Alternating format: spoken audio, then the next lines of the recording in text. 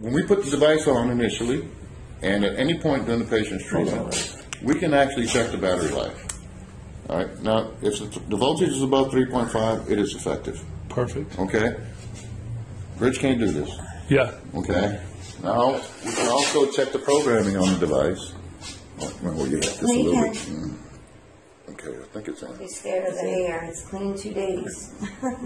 What's that box? Yeah. All right. And so we can adjust our program if we want to increase the intensity. We can check the. Yeah, we don't want to do that. I brought it down, so she was at 130. Oh, poor man. I love you, Arnold. I was so crazy. Look, he was amazing. You was him and Stanley. I don't know how they did it.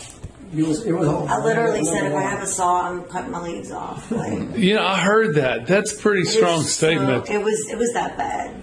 All right, so now we're checking the default setting right now. This is where the stimulation is occurring. These are the frequencies where we're at. This is the intensity. It's 100.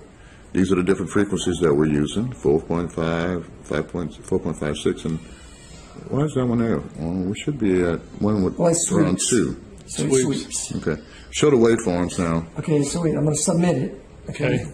So I'm going to submit. So that command was set. Now I'm going to hit back. I'm going to go to readings.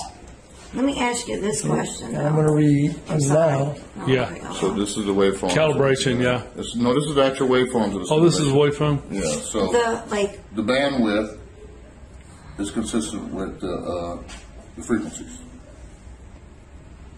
Like those little hot sweats I get, I know that's normal, but like even afterwards, just having this on, I guess, is that why that happens too? Like just anxiousness and stuff? Some of the anxiousness is related to... Because I was sweating today. Yeah, well, some of it's just a little breakthrough. We have that's why I give you those. Right, those and I've used. So for the sweating, we use, and that's more of that norepinephrine type of response, and the clonidine is a blocker. So if you were to come in and ask the question and say, "Hey, it doesn't work," this can show that it works. Yes. Like somebody say it doesn't work.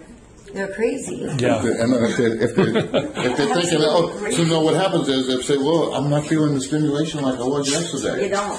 Well, sometimes people adapt to it, but we can come in and have them come in, we'll check it out and say, oh, it's still working. There it is. Now, the reason why just for, so, she shared it, so we just didn't go into it. The reason why she wants to continue wearing it, we get to do that thing, it should be clean. The only reason she really wants to wear it for, because she has fibromyalgia, so she's feeling comfortable.